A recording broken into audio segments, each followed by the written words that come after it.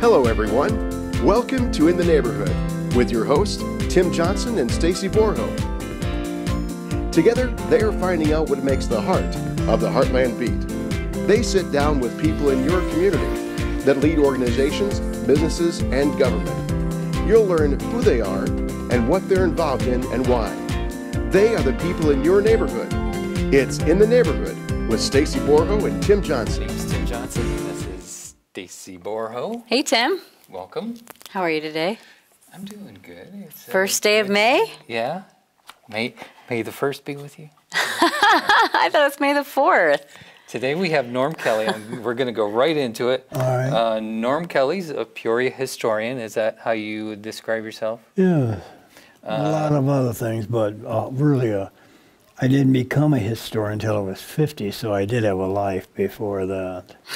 You started out as a detective, right? I mean, that's kind of a private. What led you into this, finding history? I started out really as an insurance investigator, and then worked for an attorney, and then became a licensed private detective. And technically, it's really registered, not licensed, you know, and you have to take tests and so forth.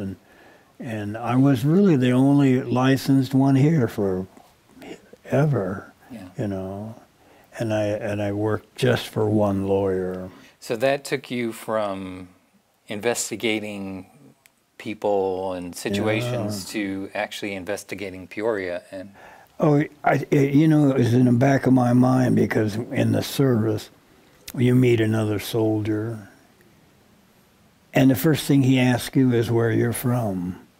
And when I said Peoria, I got this strange reaction to the fact that I was from Peoria, and they always mentioned gangsters and things like that, and it didn't really irritate me because I didn't know what they were talking about. I mean, I lived right here, right downtown, and being 87 years old, I mean, I've been here forever, ever, and so it was always in the back of my mind. What are they talking about?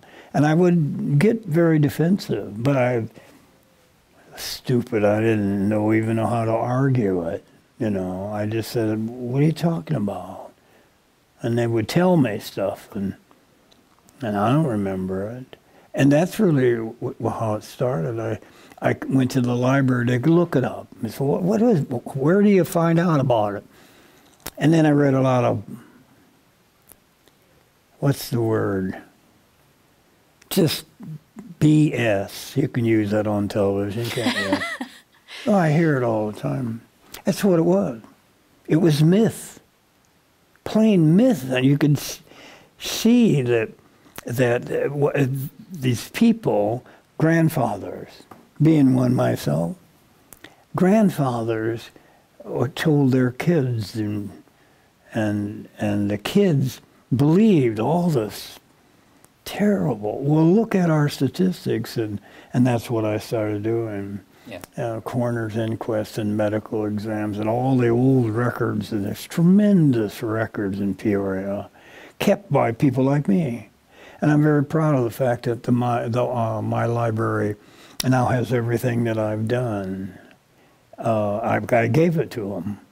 And there's no excuse for any Peorian or person who want to know about our town not to be able to pull me up on Peoria Live, blogspot.com, Google me. I have hundreds of stories online with the library.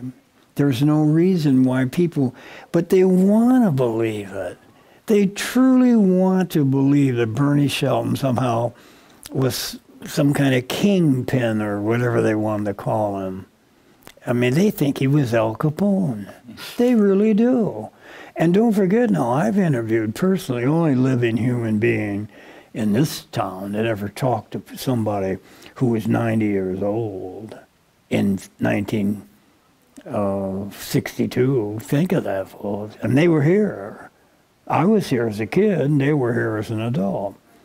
And I got the whole sense of feeling about us and who we were, and then I just spent almost 40 years reading about us, writing about us. And now the sad part is I have to stop because when I research myself. How silly that is. We don't have any real history about Bernie Shelton unless I wrote it. Now there are books written about him. Every one of those authors know that I think they're just myth writers. They're just got it from their uncle's brother's cousin who knew his sister.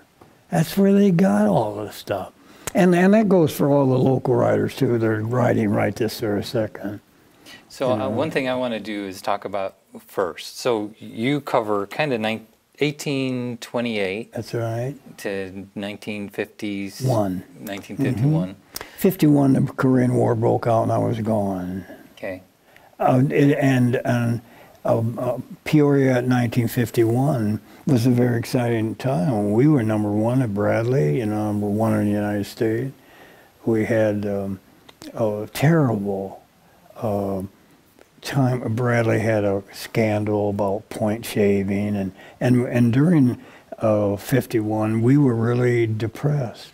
I mean, this town went into mourning because Bradley was everything to us as far as outside activity, because Peoria, Illinois, all during those years, just think of that, how exciting it was to come downtown. At one time we had 17 theaters scattered around. Wow. And we only have 2 left. Well, the Apollo and the Madison is here now. But our life was spent, I grew up in El Vista, which is just like Lil Abner's place, where he grew up, I think. But and the only activity that we really wanted to do was to come down here. This is where everything was, and that's where the gangsters were, and people were being shot, and machine gun fire, and gambling, and prostitute, and horrifying, terrible things. That's exactly what they want. They want you to believe, these people who believe this. And I spoke in lectures and had public lectures for about 37 years. Sometimes I would basically argue with the idiots that came to see me. I tried to be halfway decent, but I gave that up. So back in 1928, you started in 1928, is kind of 1828, thank you. So what was happening in 1928? Well, in 1828, we were just a small little trading post type thing. We had 7 or 8 buildings, and we had a little library, believe it or not. We had a distillery, one little. We had also a 2 breweries type, not breweries like you're thinking.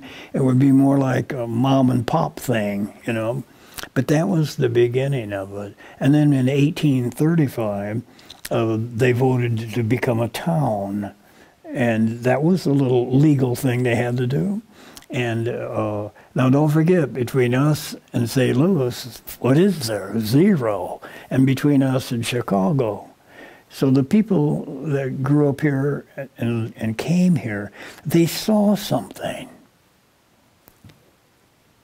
What? I come here and I look and I think all they saw was water and trees and prairie, a lot of prairie. But when they came there was this clearing, and that was Peoria. Dr. Roos came here, and what he saw, I don't know. And he called his wife. Yeah, he emailed her, right? Anyway, he convinced her to come here, and he built Roos Hall, which is a magnificent venue. Not that I would know what that means when I was a kid. And he formed the first doctors organization, and slowly everything that he did brought in some pretty intelligent person. The distilleries, the breweries, they brought in highly skilled people, and which brought in the banks. which brought in more manufacturing. And we brought in people, and when they got here, it seemed like every 10 years, along came this other man, or this woman, like Mrs. Bradley. They kept, every time they came here, they did something for the town, and it kept going like that. It was amazing to me. And then they came to buildings. We really didn't begin to build our tall buildings until 1912. Mm-hmm. So, but you can imagine the steamboats came and went here. About every 30 minutes, we would have maybe 457 of them would come during the year. Think about that. And then, of course, the railroad came. That was a storm. That brought the Irish. Isn't that pathetic? My uncles and my brothers and all my side of Irish people came. They really came with the railroad, And of course, they sniffed the air, right, and smelt that alcohol, and all my relatives stayed right here. Absolute true. And then and then we had Lebanese, and the German and the Spanish and the French were already here, and Peoria's initial history was vaudeville. Vaudevillians early on. Roos Hall played a big, important part of that. Venue counted. And the joke about will it play in Peoria, they have it all wrong. They think it has something to do with vaudeville. Why, you just hone your act here in Peoria so you could go on to New York. Are you people crazy? We're talking 1900. How are you going to go to New York? How are you going to get to Chicago? Well, you can come to Peoria, Illinois, from New Orleans and St. Louis on a steamboat. Got it? How in the hell am I going to get then from here to go up to Chicago? It's 157 miles in 1900. What are you going to do? Have a limo, or what do you? Don't you understand? And then when Prohibition came by 1917, by the way, by a phony act that conserved food to feed the doughboys, for the war. All this is phony. It's all because there's only one name you have to remember, and that's Wayne Bidwell Wheeler. That's the only name you need to know. Just look up Wayne B. Wheeler and you'll understand everything, because he was in charge of the Saloon League, and everybody thinks that in Peoria, Illinois, it was the people marching around with signs and the women going in and out of the taverns and against temperance. They wanted to stop alcohol. It will bring heaven on earth. That's the exact quote. And these people were doing God's work, and they meant it too. They really did believe it. And Wheeler, who was a wheeler and a dealer, who owned 6 Congresses. That's 12 years. He really did. And he's the one that's a 4 one-hour lecture. I can do 7 hours on Prohibition. Absolutely. And that was important in Peoria because we were the alcohol capital of the world. They called us the alcoholic capital of the world. And they were pretty much right. We were kind of like the Las Vegas of the U.S. at that point, right? We were. Wow. We had at one time, we have to jump to 1940, we had 242 taverns within the city limits, which is only 9.98 square miles. Where we're standing, where we're sitting, within just a short, on Adams alone, we had 65 taverns, and gambling, and we had absolute 9 flat-out casinos. It was like small town in Reno, and back in the 40s. That would be who. It was casino. Now, who are these people? We have to have gangsters to run them, And so that's where Bernie Shelton comes in, which he was nothing. He was just a scared man who was terrified from coming from southern Illinois. And I don't care if he killed 99 people in his muffler. I don't care, because it had nothing to do with Peoria. When he came here, he was wanted to get into gambling, and of course wanted to make a living, him and his brother. Well, so did my uncle, and so did my relatives of mine, and all kinds of people. We had all those taverns. These are businesses. Our prostitution was business.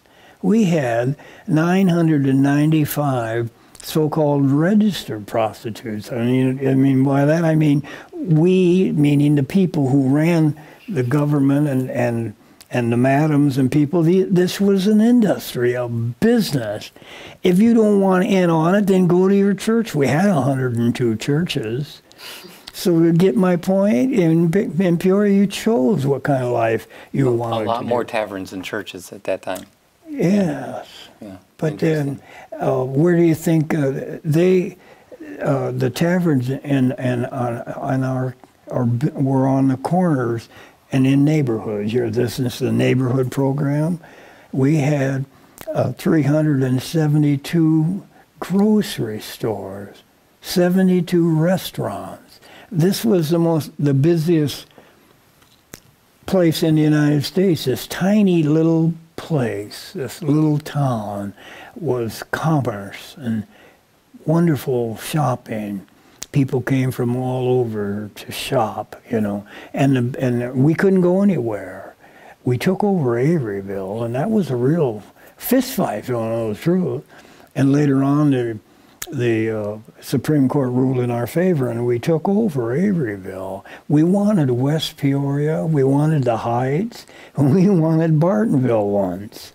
We, meaning the people who ran, including Mayor Woodruff, who was a mayor 11 times for 24 years, and it was a real political town, and the ins and the outs, and the dries and the wets, and the do-gooders and the gangsters with machine guns. I said more than once there were more machine guns in your mother's bathroom than there was in this town. There was not one coroner's inquest and medical examiner found 45s, which is what a machine gun is. All of our murders, I wrote a book called Murder in Your Own Backyard, and the other book I wrote, so many of them, to tell you the truth, I couldn't even really tell you the title one. But the point I'm trying to get at is the way you got killed was stay downtown at 3:30 and start a fight with the guy next to you. That's how you got killed in Peoria. We just have a couple of minutes left. Talk about other firsts that have happened here, or things that started in Peoria. In Peoria, Illinois? Well, first of all, we have the longest parade. That's first. We have our baseball. That was first. We had one of the greatest bicycle racing and manufacturing in the United States. We were the alcohol capital of the world. We also had incredible things on the rivers. Did you know Grandview Park is the longest linear park in the United States? Everything that we did here in the beginning was really such a mixed, diverse place that's where will it play in Peoria. The man came here in 1942 and said, if we're going to do a test market, that's where it really came from. And he said that if it will sell here in Peoria, and they have a lot of test markets, and we were first in that. We're also, if you want to talk about penicillin, they're making a big deal out of penicillin, which is a joke, because the only reason why the United States government picked us is because they owned the building, and we had corn around here. And I'm good with first, even if it, it just happens. And of course, all we wanted to do, all we were supposed to do here, is to get it on the market and to make it into a major marker rather than just. And I wrote a story called we called her Moldy Mary, because all she was looking for was a cantaloupe with the right proper mold, and all of it in Peoria. We had people that came here and set up shop and started new things going on in Peoria. It's going on right now. Mm-hmm. But if you notice now, they're trying to recapture Peoria's slipping away. If you compare it to what I know about Peoria, the only place we can do is head for Dunlap. I mean, there is no other place to go. But in our neighborhoods, we're strong. We were very patriotic. We had Caterpillar, Holt. We have Keystone. Not ours, is it? It's in Bartonville. But we had a lot of places in our town, and we had businesses that came here just because we were Peoria. We have a great workforce, but we did have strikes. We really had. It was a labor town, and I could really regale you with some terrible things that went on in Peoria because of strikes and things like that. So our time's pretty much up here, but... Where did it go? Yeah, it went pretty quick, didn't it? I just talked to you about a second. Yeah. So, yeah, this is Stacy's probably easiest interview so far. Time flies when you're having fun. Wind up. Wow. Thanks for all your sharing with us. You know, fortunately, what I really like about is that I've already written about it. Yeah. It's tough for me now to write anything new. So where's the best place for people to find out more about you? Well, here, Peoria Life is wonderful because it opens up very quickly and you can start reading. You can... we have some of in our articles. If you go to articles within Peoria Life, they can read some of the articles that you've written for us. I have interviews from the library and here and C-SPAN, and you know, I'm tired of myself. You know, I really am. I write fiction, and that's probably what I really like to do. But I stopped. How many books did you write? 14. 14. I have three that I didn't publish. The best one was about Tom. We're off the air. Nope, not yet. Oh, the best one was about Thompson murder, 1935. I'm really a true crime writer. I've written over 200 murders, not just Peoria, all kinds, small towns, all over. It's amazing the small towns that have had terrible murders, really terrible murders. And in Peoria, Illinois, during Prohibition, which was 13 years, we averaged 5.5 murders. Wow. How did we survive? And of course, the machine gun fire, you know, you had to really, when you go downtown, you had to wear a helmet. You know, I mean, that's how stupid they are. They really were. Well, it's always great to talk to you. Oh, thank you. Always a lot of interesting stuff. But Peoria's, I don't know, would you have called it a great city? Oh, man. Yes. I'm hoping that we're on our way back. This is Norm Kelly, Thank you. Local historian for Peoria. He really specializes from 1828 to 1951, and you can find some stuff here. The library has some of his books. You can check out stuff there. But the authentic Norm Kelly, local magazines also have stuff from him. So thank you so much for your time today. Thanks for asking me. And follow us on Facebook, YouTube, and Peoria TV on Channel 17 cable. Have a good day, everyone. PeoriaLife.com